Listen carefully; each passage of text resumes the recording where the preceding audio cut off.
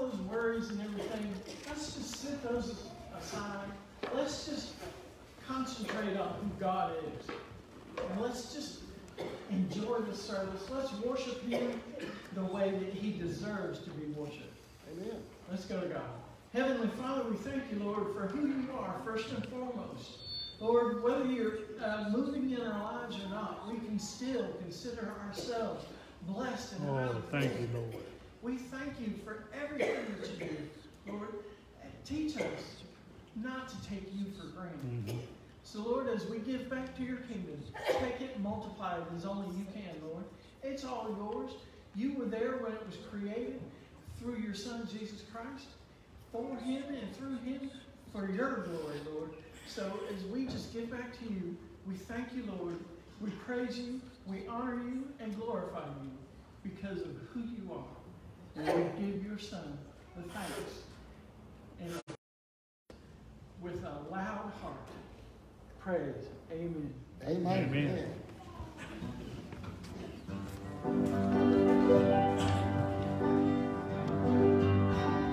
Now let's all go down to the river. There's a man walking on the water. Someone with me, on the street, they walking on the water. Let's keep it clean, go pray, take the water and turn it around. We can make a lane walk, we can make a dog talk, open up the eyes of the blind. Let's all go down to the river. There's a man walking on the water. Oh, come along and bring off the sea. This man walking on the water. Jesus is the man at the river, and He walks straight through the waves. We'll keep the liquor and trouble, if you give Him the trouble, and be ready for the judgment day. Well, let's all go down to the river. There's a man walking on the water. If you want to see this man walking on the water, well, let's all go down to the river. This man walking on the water. Oh, with me. If you want to see this man walking on the water.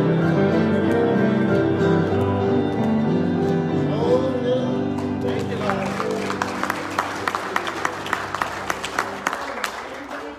See this man who walked on the water, aren't we? Amen. Glory to God. It's good to see you this morning in the house of the Lord. Would you stand with me as we open our praise and worship time with a few verses of scripture found in Isaiah chapter 43, talking about the Redeemer of Israel. And of course, He is our Redeemer. He is in our hearts today. It says, "But now thus says the Lord, who created you, O Jacob, and He who formed you, O Israel. Fear not." And I believe that's what He's telling us today. To fear not, for I have redeemed thee. I have called you by your name. You are mine. When you pass through the waters, I will be with you. And through the rivers, they shall not overflow you. When you walk through the fire, you shall not be burned, nor shall the flame scorch you. For I am the Lord your God, the Holy One of Israel, your Savior. If He's our Savior today, we can walk through anything, and He will go with us and be with us, even unto the end. Amen. Yes. Let's Amen. sing praises unto Him this morning. Yes, Lord. Help us, if you will. I'm getting ready to leave this world. I hope you all. Laying up my treasures in that home of love.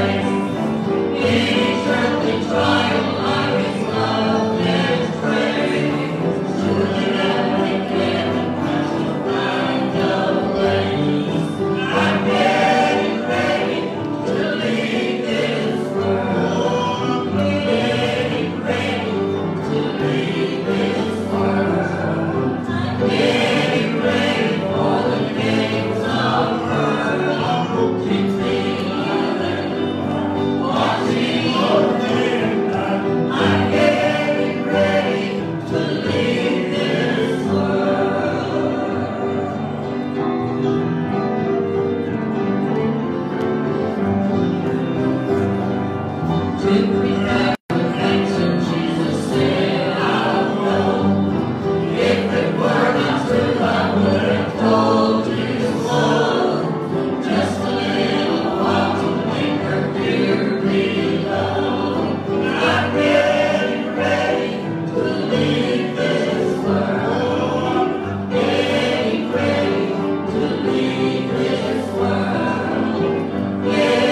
ready for the king's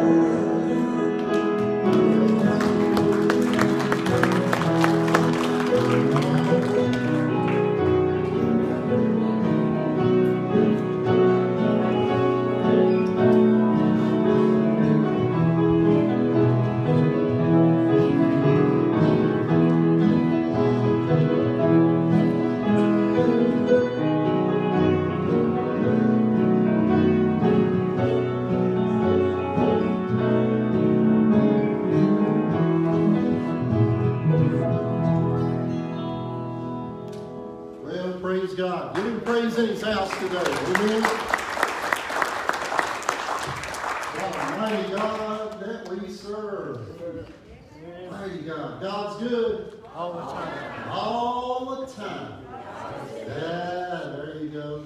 Hey, Randall came up and told me if somebody has lost a pair of glasses, maybe the reading glasses or something, he's got them back there. They're laying on the table there at the vestibule. They may have fell out of the purse or jacket pocket or something. But he just wanted me to remind you of that. Apparently, you don't need them to see. Or if you're like me and now the mine falls off, I'll have to find and drag around on it. But anyway, he just wanted to remind you that they're out there. So God bless you. Thank all of you for being here on this beautiful Sunday. Man, Lord is really blessing us. John singing about let's go down to the river. I thought, yeah, now that's what we need to do. Yes. Now we need to go down to that river. Praise God. Well, we're going to talk about the cure for what I call if only-itis. You probably never heard of that. Maybe not heard the term. But I know you've talked about if only. If only. We've all had, well, if only. You know, it's interesting, as I told you, I don't intend to do a series of things. I don't just sit down and say, okay, this is what we're going to do, or this is what I'm going to do as far as sermons go, and try to plan this stuff out. And you know, one of the teachers I had through the conference and the seminary thing that we did was the fact that one of them, I don't remember who it was, but it was good advice when he said, don't ever, and Pastor Billy knows this stuff, whenever that you're looking for something to preach or teach that you want God to give out, don't you develop an idea and then go to try to find scripture to match it.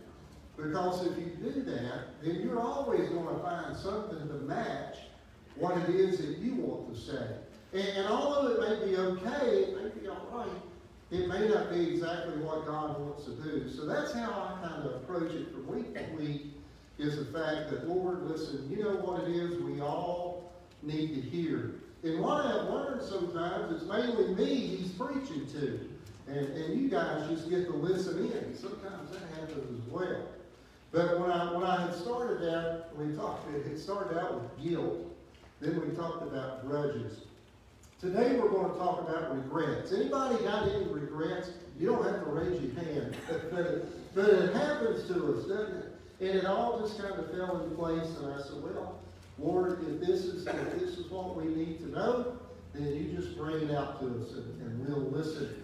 Turn to Philippians, the 3rd chapter, the letter that the Apostle Paul wrote from prison to the people in Philippi. Turn to chapter 3, and if you're able, I'm going to ask you to stand, and we're going to honor God as we read His Word. Very familiar scripture to you. Go all the way down to verse number 7, not far from the top of the chapter there. And we're listening now. Remember, I always like to know what the situation was when this scripture was put down, because there was always something going on when the scripture was written. It wasn't just they sit down and said, well, let's write something. Paul was in prison. He'd been in prison for preaching. And he had got word that the church that had been planted in Philippi, they were kind of splitting apart. They were kind of breaking apart a little bit. There was some disunity within that church. And Paul wrote this letter to give them strength during this transition, during the time they were experiencing, while he himself was in prison. That's a pretty bad circumstance. So he wrote this letter under those circumstances, and this is one of the things he told them. We're picking out just a little part of Paul's personal testimony here, starting at verse number 7 and going through verse 14. Then we're going to talk about regrets. Paul put on the paper, under the inspiration of the Holy Ghost, but what things were gained to me, these I have counted loss for Christ. Yet indeed I also count all things lost for the excellence of the knowledge of Christ Jesus my Lord, for whom I have suffered the loss of all things, and I count them as rubbish, that I may gain Christ, and be found in him, not having my own righteousness, which is from the law, but that which is through faith in Christ, the righteousness which is from God by faith, that I may know him and the power of his resurrection and the fellowship of his sufferings, being conformed to his death, if by any means I may attain to the resurrection from the dead. Not that I've already attained or I'm already perfected, but I press on. Say that with me. But I press on, that I may lay hold of that for which Christ Jesus has also laid hold of me. Brethren, I do not count myself to have apprehended, but one thing I do, forgetting those things which are behind, and reaching forward to those things which are ahead. I press towards the goal, for the prize of the upward call of God in Christ Jesus. Wow, what a testimony. Father, thank you today. Thank you for these who gathered in your house.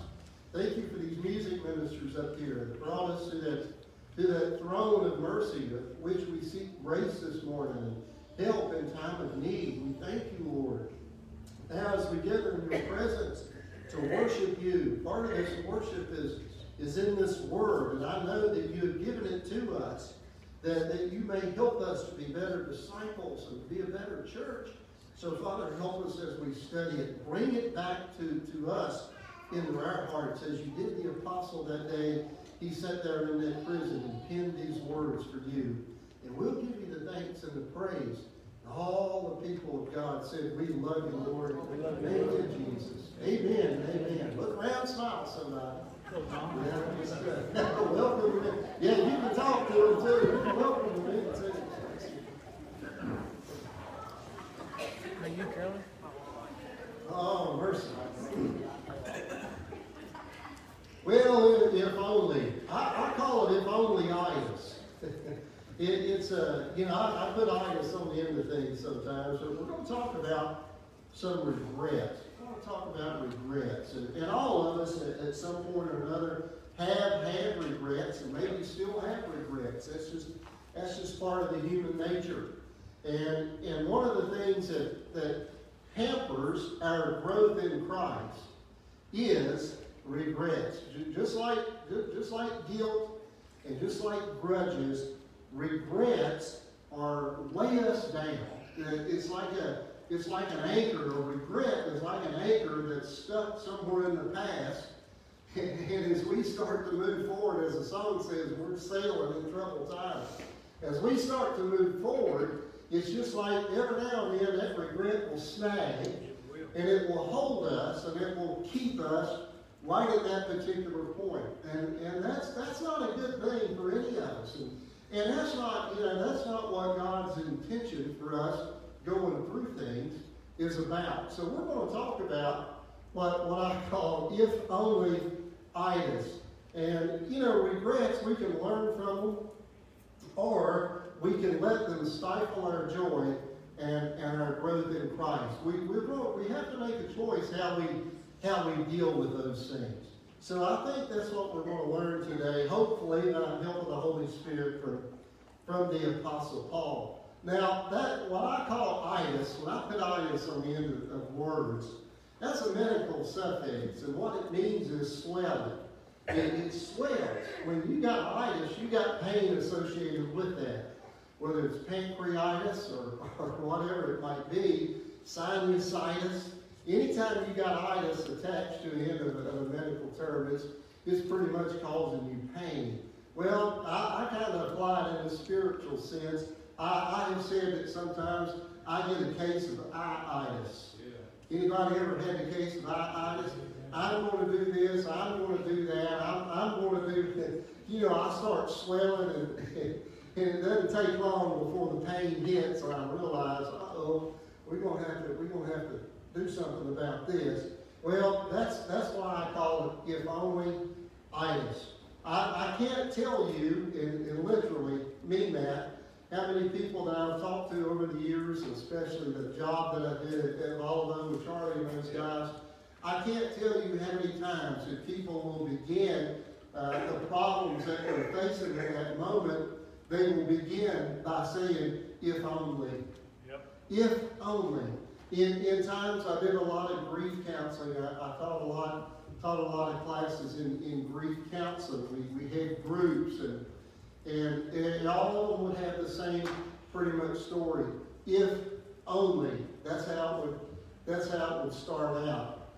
And I thought about this when I was reading through this scripture that Paul had written here. It came to my mind about if only. I think about it in the sense of the apostle and all that he went through. And you know that Paul bound to have had guilt. He bound to have had some regrets on his former life based on the fact that Christ literally pulled him out of the fire and made him an apostle for the rest of us. That we can look to his witness and see what God is able to do with us by what he did with the Apostle Paul. And we all may think, well, I'm not an Apostle Paul. Yes, you really are. When Christ brought you into his family, he automatically made a witness out of you, whether you wanted it to be or not.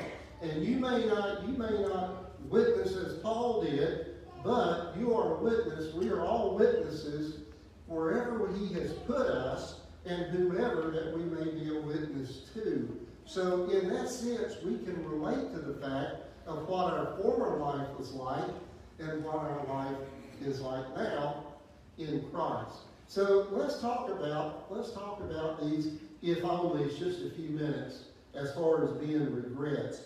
An if only is, as I said, anitis is such a disease or something that affects the body. The if only-itis is a spiritual disease that affects our spirits. And it affects our memories. It runs through our memory in such a way that when we begin to dwell upon that, then it brings back emotional pain, and it can even bring back anger or frustration or things that might have happened. We've all been there. Got a fish hook in my thumb here a few months ago, and the first thing I said was, if only I had left it alone. If only I had to reach over in there and grab that thing, it wouldn't end up in my thumb. So there's always something associated with an if only that tells us you shouldn't have done, or you should have done something different than what you did, and it infects that memory. My memory is infected by that. I pay very close attention to fish hooks now. I always have, but since that happened just a few months ago, and I've had more of that stuff in me, but I forgot it, Charlie. Right. But that brought it back fresh. And if that didn't do it, the ER bill will bring it back fresh to you. But anyway, now I pay closer attention when I'm dealing around those things because I don't want another one in my thumb. So in that sense, the regret I have for getting that hook in my thumb became to me a lesson, and when it goes through my memory that my mind is infected with that, it doesn't necessarily bring pain as it did that day, but it brings a reminder of what I need to pay close attention to, so that don't happen again. And regrets don't necessarily have to be bad things. See, the pain that a regret can bring can turn into that. And when it comes forth, sometimes it causes us to punish ourselves inside. Now that's what Andy said to Gomer. Remember, he told Gomer, he said, don't go punishing yourself inside or nothing. You ever punish yourself inside? Yep. Yeah, you do. We all do that. We're harder on us sometimes than God is. But we punish ourselves on the inside. Well, regrets can cause us to do that. Regrets can put us in that situation to where we will do that, and we begin to think, how could I have done something like that to cause what is called? Well, now, here's how I am in regards to God. If he's going to show me something or if he's going to teach me something, I know it's got to be here. It can't be just something I think about. It can't just be something I make up. It can't be just a sermonette. It's got to be a message from the Word of the Lord if it's going to do any of us any good, doesn't it? So if I have regrets, I know there has to be situations in the history of mankind that God has dealt with that His people have had regrets at some point. And surely they have. The children of Israel had a case of if-only-itis. The children of Israel dealt with that. Here's how we know. In Numbers chapter 14 and verse 2, after they received the report from the spies that had went into Canaan, you remember they sent the spies up there, and when they came back and gave them the report, they said, there's some big people up there. These are descendants of the giants. I don't know if we can take it or not. So in Numbers chapter 14 and verse 2, here's what we read about their case of only-itis. And all the children of Israel complained against Moses and Aaron, and the whole congregation said to them, if only we had died in the land of Egypt, or if only we had died in this wilderness. Huh? If only we had died in the land of Egypt, or if only we had died in this wilderness. There's a regret there. There's a regret there. You know what they regretted?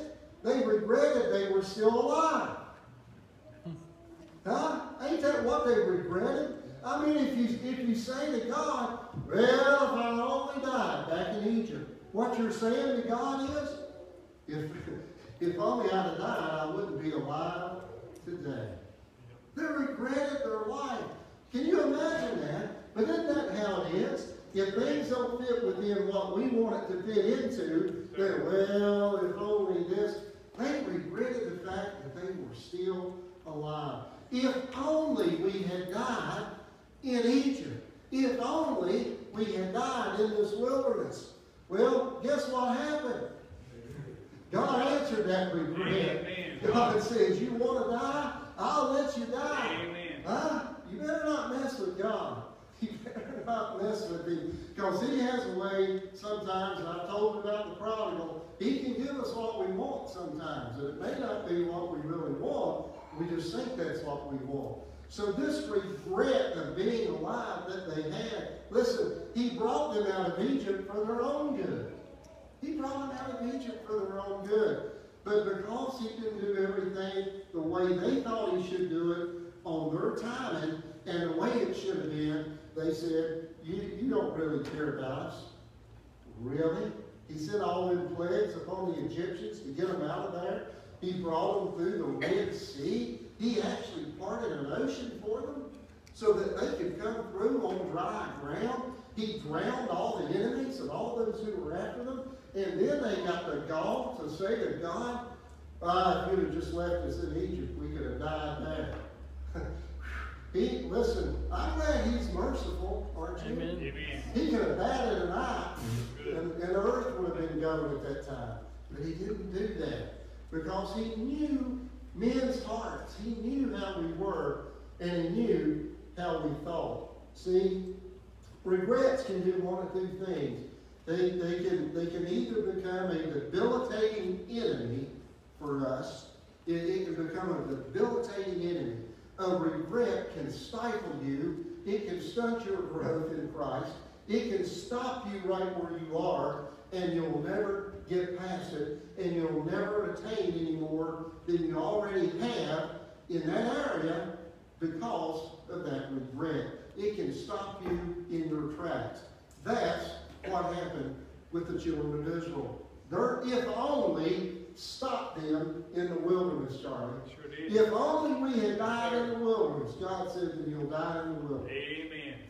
If that's where you want to stop, if that's where you want to remain, then that's where I'll leave you. You can stay there in that part. So they regretted the fact that they were still alive, but God took care of that regret for them. So it became a debilitating enemy to them. It didn't really, that regret didn't benefit them. It left them in the desert to die. Now David had a case of if only itis. He had a case of itis one time, and even itis one time. But David had a case of itis. Listen to what David said. In 2 Samuel chapter 18 and verse 33, we find this. Then the king was deeply moved, and he went up to the chamber over the gate, and he wept. And as he went, listen, as he went, he said thus, "Oh, my son Absalom, my son Absalom, if only I had died in your place. Oh, Absalom, my son, if only I had died in your place." David had a regret. He had a regret that he was still alive. That's just what he said. If only I had died. He didn't die. If only I had died, he said, in Absalom. Can you imagine what the world would be like today if David had died and Absalom was left to rule? Huh? You go back and read, you read his history and read the history of David, and you try to imagine what life would be like now in regards to Christ and God if Absalom had been the king to rule the Jews instead of David. I am so glad that nothing that people do can throw God's plan off track. I am so glad that nothing we do or nothing we say or anything we don't do is not going to sidetrack his plan. Because listen, if he gave to us everything we wanted the way we wanted it, you think we're in a mess now. Can you imagine what it would be like if somebody wasn't in control of it for our own good? And that's what he does, He brought the children out of Egypt for their own good. That's why he brought them out. He let Absalom die for David's own good. You know what would have happened if Absalom had died? He would have killed David. He would have killed David. That was his goal. But it wasn't God's plan. God said, "You are the apple of my eye, David." Yep. He protected David. And David was so grieved and David was so hurt that he was willing to regret his life because he was hurt over the fact that his son died. Now, I know that's got to be a terrible hurt. Now, those of you who have lost children, that's got to be a terrible hurt. It's got to be a terrible pain to lose a child. It's got to be. And I'm sure there are people who have said, "Why not me? Why not me? Why didn't I die instead of the child?" I tell you why. Because God has a plan. Yes. It's God's plan. And God plans out which is good for us and not bad for us. He wasn't punishing the children when he brought them out of Egypt. He wasn't punishing David when he let Absalom die. He was doing it for their own good. But now here's the difference. The children of Israel allowed their regret to stop them in their tracks and become a debilitating enemy for them, that they never progressed or they never went forward from that. But old David's regret showed him something different. See, a regret can either be a debilitating enemy or an empowering teacher. It can teach us something. I just told you that about the fish hook. You know, with that fish hook, I could have quit fishing. I ain't messing with fishing. Sell my boat. I'm done with all that stuff. Listen, I ain't having nothing to do with no more fishing because that would have been a debilitating enemy. But it became an empowering teacher for me. And that's exactly what happened to David. He regretted he was still alive, but unlike the Israelites, he let that regret teach him something. here's what he learned. Psalm 62 in verse 8. Trust in him at all times, you people. Trust in him at all times. When you're mourning the loss of your child, trust in him. When you're in the desert and you're in the wilderness and it doesn't seem like things are turning out okay, trust in him. Pour out your heart before him. Empty it. Empty it before him. Look, he knows what's in there anyway. He knows what we're holding in there. Pour it out, David said. David poured it out. David said, if only I had died instead of my son Absalom. But then David said, but it wasn't your plan, God. It wasn't your plan. I trust in him, he said. God is a refuge for us. He's a refuge for us. You empty our hearts, that's emptying ourselves, and we go to him. We go to him. So those regrets, those if-onlys that we have to deal with, we got to pour them out, Charles. You've got to pour them out before him. He knows what they are. He knows what the regrets are. He knows our life from the get-go. Before he formed us in the womb, he knew who we were. That's what he told Jeremiah. So I don't see any different for us. So the fact that we have regrets is what we have to bring to him. Now listen, our if-onlys, if only honest, they come in all shapes and sizes, don't they? And it can differ with age. And it can differ with where we are. Our if-onlys, here's just a few of them. You may have some more. I made a list of my if-onlys. If you ain't got them, thank God. If only I had done this, or if only I had not done this. If only I had said this, or if only I had not said it. If only I had better health.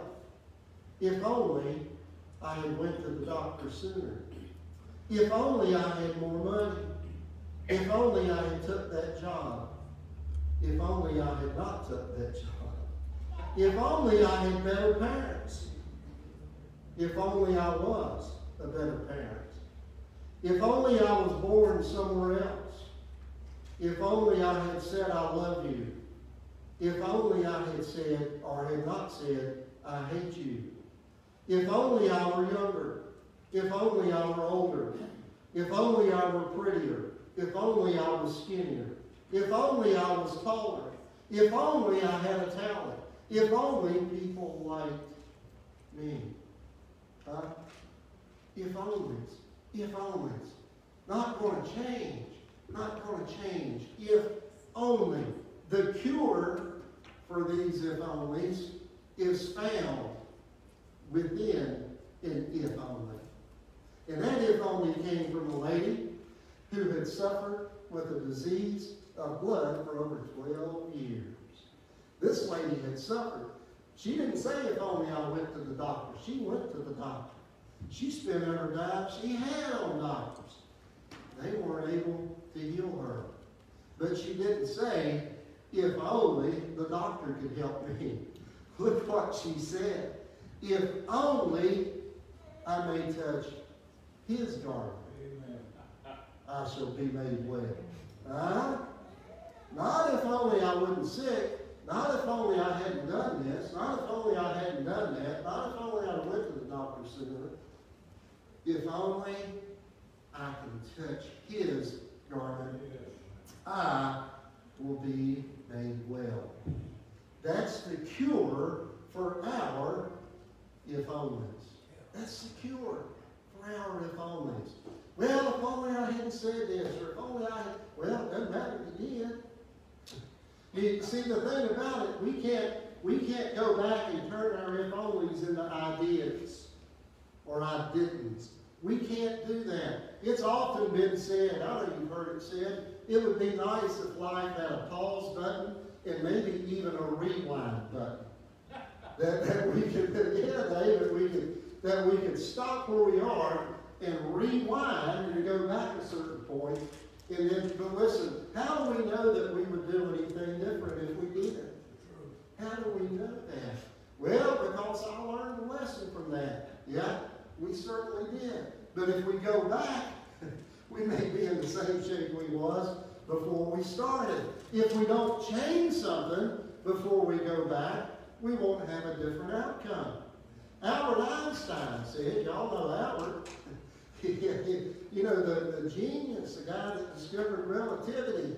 And I say discovered it, he didn't invent it, he discovered it. But the genius, Albert Einstein, he said, if you do the same thing tomorrow you did today, and you expect a different result, that's insanity. If you do the same thing tomorrow you did today, and you expect a different result, it's insanity. But how many times have I done that? I've got in the car and had a dead battery, and I'll turn that key over, and he'll go, whoa, to the ground. You know, I don't say, oh, well, I guess I'm going to have to jump it. I turn the switch off, Charlie, and sit there a few minutes. Yep. And I turn it again. Yes, sir. Because I'm thinking, now somehow it's going to That's work right. this time. That's just the human nature. That's the human nature. So in the area of the regrets, we follow the same line. Well, I know that if I do this or if I do that, this is pretty much what going to be the outcome is, but I'll do it different this time. I'll do it a little different than I did the last time, and perhaps it won't end up the same way that it was. If that little lady in that crowd that day, if she would have stood there and said, you know what, I'm going to wait until I can catch Jesus at the well. I'm going to wait till I can catch him, you know, as Nicodemus did at night. I'm going to wait until my time is right, and then I will go to him, and then maybe at that point, he will heal me. But that wasn't in her line of thought. You know what was in her line of thought? I got to get healed some way. I got to get this pain cured. I got to get this disease cured. And just so happened, it just so happened. How many believe in coincidence? Good, because I was going to rebuke you. There is no coincidences. It just so happened Jesus came by. Jesus knew where she was. He knew exactly where that woman was. And the route that he went was personally designed to go right by her. What if only she had just stood there in the group? What would her life been like? She may have died from the bleeding. Who knows? Who knows? But she didn't. Her if only was, here he comes. Here he is. He's here now. And she said, if only I can touch his garment. Well, guess what? She got to. She got to touch his garment. If only, I've heard it preached that she crawled through the crowd because she touched his tassel. Well, the tassels were actually on the shoulders of the garments that they wore. Have you seen these big general uniforms with the big tassels hanging off of their... The Jews had tassels that hung off of the shoulders of their garments. So she didn't crawl on the ground and touch the bottom. She pressed through the crowd just so she could reach out and touch that tassel, which was hanging off of that garment that he was wearing. She said, I don't even have to touch him.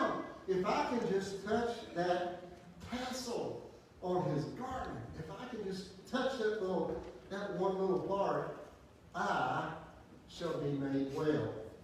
And when she did that, you know what Jesus did? Stopped right in his tracks. All these people were around him.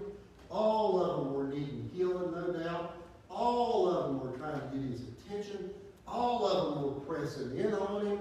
This one, Jairus had come, the servant had come from Jairus' house.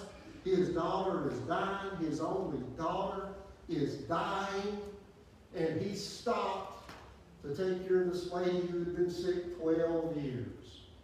Now, in the medical field, when you talk about triage, you take care of the people that's going to die first, and then you take care of the rest of them. Jesus reversed that. See, God don't do things logically. He don't follow our rules. He's got his own set of rules he follows. He was waiting on that woman to come. And she came and she touched that garment, and he stopped and he said, "Who touched me?" Now, I like what old Peter Ingo said. Peter had to be an Ingo. I like what Peter said. And I'm going to paraphrase it. Go back and read it in that chapter of Matthew. Peter said, and I'm paraphrasing, there's 1,000 people pressing around us. There's people pushing in on us everywhere, pushing and shoving, and you want to know who touched you. That's what Peter asked you today. You want to know who touched you. But Jesus said, power went out from me. You know what? Jesus knew who it was that was going to come and touch him. He knew she was there. Now wrap your mind around that. The day that woman was born, Jesus knew that this day he would be in that city, and she would come at that hour, and she would touch him. That's what he made himself available for. Only she could have changed that, but she didn't. She did what she should have done. And when she came and touched him, at that moment, she knew that her healing had took place. Well, what's that teach us? That teaches us that when that regret comes back to us, the only cure that we have for that regret is to pour it out at the feet of Jesus and say, if you will, you can heal me of this regret. And you know what Jesus will say? I can do that. I can do that. I am willing. I am willing to do it. I can heal that if you are willing to let me. If you are willing to let me. That woman could have bled on, but she didn't. If only I touch his garment. So if only I hadn't said this. If only I can come to Jesus with it. If only I hadn't done that. If only I can come to Jesus with it. We can. We can. We bring it to him. He knows it already.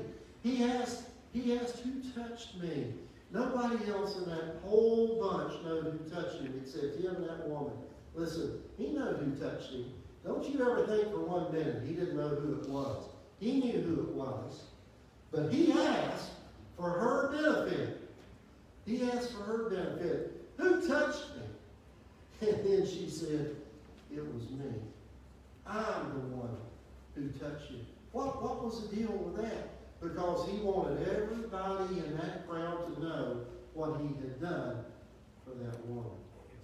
Nobody would have known, Charlie, had he not said, who touched me. She could have went up there, she could have touched him, she could have been healed, and her and him would have been the only ones that knew. But that ain't what Jesus wanted to happen. He said, who touched me? He stopped the whole show. And she said, and then she had to tell the people. And they knew no doubt who she was. And he touched her so that everybody else would know the power. So our regrets, our if-onlys, the things that we deal with, we've got to give them to Christ. Listen, he knows what they are. You know, our I have or have not, or I should have or I shouldn't have. We can all reconcile those things by just saying, I will come to Jesus. I will pour out my heart before him. I will trust him from this point forward. I will confess all my regrets unto him. I will accept his direction for my life. I will not dwell on my what-ifs or on my if-onlys any longer. I will trust in him to lead me and guide me from this point forward. I will let him cut the rope to that regret that's got me held where I'm at, Charlie. That's not letting me progress. It won't let me do this. It won't let me do that. Out of fear that it might happen again. Out of fear that this might take place. No, listen. Bring it to him. Let him cut the cord that holds it to us. Look, I may remember my past, and I do remember my past, and I will remember my past, just as the Apostle Paul remembered his past. I'm sure that the Apostle Paul regretted the fact that he stood there that day and held those coats for those men that stoned Stephen. I'm sure he regretted that. I'm sure he regretted the fact that he tried to kill the Christians and tried to snuff them all out in those who were following Christ. I'm sure he regretted that. And I'm sure as he's sitting in that jail, I'm sure those thoughts came back to his mind. Yes, sir. And I'm sure he said, if only I had believed him at the outstart. If only I would have listened to what John the Baptist said. If only, I'm sure those things came back to him. But at that moment he said, but here's what I do. I forget that which is past, and I press on to that which is ahead of me. And he said, I'm not perfect. I'm not perfected, and I don't claim that I'm perfected. But he said, Christ Jesus has laid hold of me. Let me tell you something. When Jesus gets a hold of you, you ain't going to get away as easy as you think you are. It ain't as easy to get away from Christ as you think it is. When he gets a hold on a man's heart, on a person's heart, and someone wants to go off into rebellion, listen, he don't just stand back and say, well, just go and do what you want to do. No, the picture of the good shepherd that lays across the door of the sheep, remember he told that? I am the door of the sheep. The shepherd that lays across that entrance, he don't let wolves in, but he don't let sheep out. Now this is not once saved, always saved, but here's what it is. When that sheep decides to go out, he doesn't just raise up and say, well, go on out there and get eaten by a wolf. He'll do everything in his power to hold that old sheep. He'll grab it by the back foot and make it pull away from him, Charlie. He don't just give it up, that's right, but he'll let it go if it puts up a hard enough fight. Yep. Nobody will take you out of God's hand, but don't ever believe that you can't jump out. Amen. Okay? But he holds us. He held on to that lady that had the issue of blood. He didn't give up on her. He went by where she was. She said, if I touch his garment, I'll be healed. Yeah, I'll remember my past, but I refuse to dwell in it. Yes. I refuse to dwell in my past. You know why?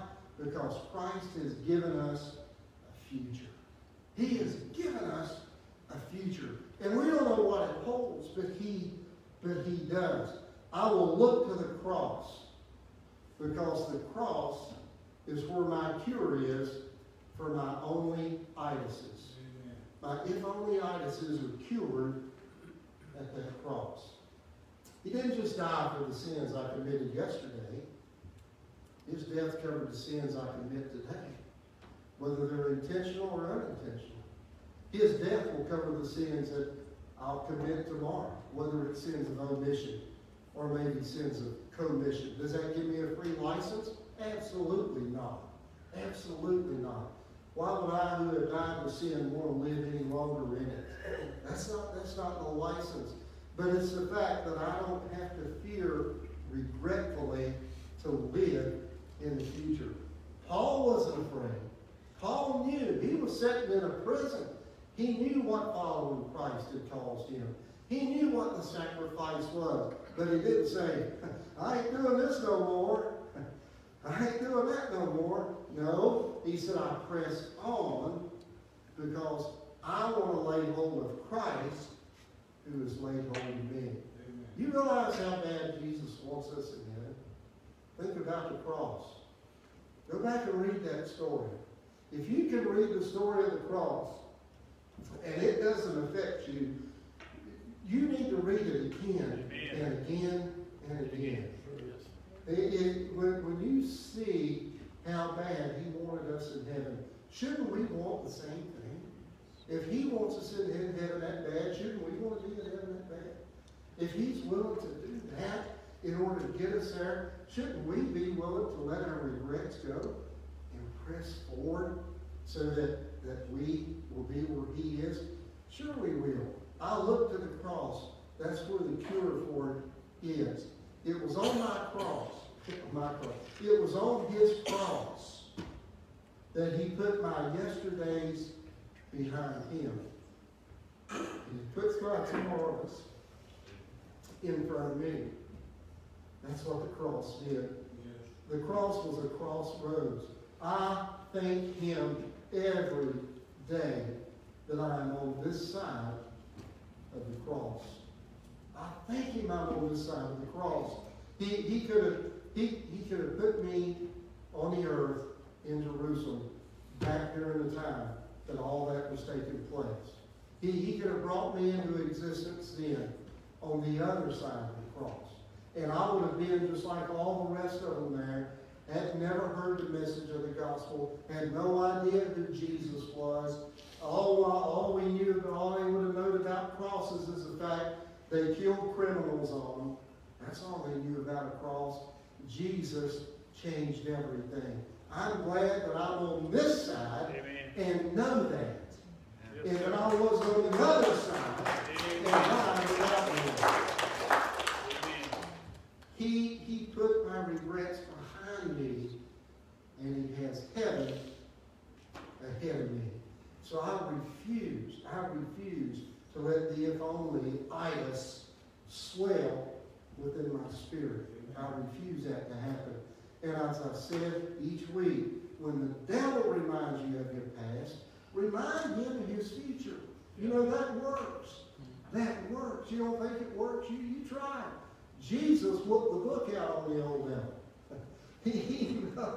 He knows his future. He knows what's ahead of him. And when that regret, well, I wish I'd have done this, or I wish I'd have done that, or it ain't about wishing. It's coming to Christ and saying, I didn't do this, or I did do that, and maybe I should have done this, or maybe, but you know what? That was then, and this is now, and my life is hidden with you in God, and I am going to press on as the Apostle Paul did, and leave all that stuff in the dust. Huh? That's what He intends for. Why does He intend for us to do that? Because, listen, me and you are a witness to a hurting world out there. That world that's out there that doesn't know what we know about Jesus, John, they know about humans. They know we experience the same things they do. And when they see us, well, how do you deal with this? We can tell them how we deal with it. Yeah, I've got regrets. Yeah, but guess what? I gave them to Christ. I gave them to Christ. You know all that guilt I felt? He took it all, Charlie. Yes, sir. He took it all. You know, that thought would come back, but I don't have that guilt associated with it. And you know that grudge I held? You know that grudge that I held? I brought it to Him. I brought it to Jesus. And you know what He dealt with it? He nailed it to the cross. Amen. He said, it's not going to bother you anymore. It's going to be on that cross. I'm taking it to the cross with me. And I don't have to worry about that. And then when I had that regret, Charles, I wished I'd have come to Christ sooner. I wished I would have known Him sooner. I wished I'd have become a preacher sooner. You know, when you have all those regrets, my biggest regret was on EMS, and I struggled with that for years. I think about the number of people that I was the last person they saw before they left this world, and a lot of them I wasn't a Christian, Charlie. A lot of them left this world, and I was no help to them. And there's regrets associated with that. But you know what? He took all that. Yes, and He said that that was then. Thank you, Lord. But this is now. Thank you, Lord. This is now. It may have happened then, but it won't happen again. Because this is now. That's what He intends for us to do. We can't let our past stop us in the desert and kill us where we are. We have to put it behind us and press on to that part, as Paul said. Does that make sense?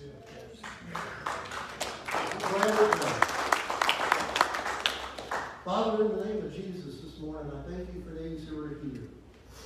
And sometimes, Lord, I feel like that I have a personal rant at times. But God, I'm glad that you're able to use us, that we might be witnesses to others. And it's good, Father, that we know that we're not the only ones who go through things. We're not the only ones that have to endure things. But I am so glad that you draw us to the conclusion that, as Billy Graham had said, Lord, as you could give him the inspiration to say, it's not about how we start, it's about how we finish. And that's what we have to understand.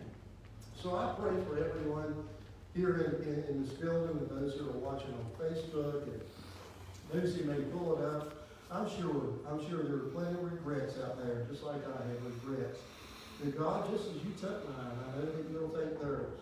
I know you will bring them to a place where they can press on and press on in that journey as you have laid hold of us so that we lay hold of you. So I pray for them.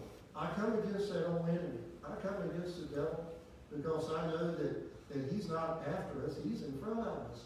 He's trying to stop us from getting to where you intend for us to go. So I just pray right now that Lord, you just send your Holy Spirit and he would rebuke him and he would stop him in his tracks when he comes against your children. And I'll give you the thanks and the praise and the glory. And that day when we're all together in that kingdom, we will worship you forever and ever. In your name I say it, Jesus.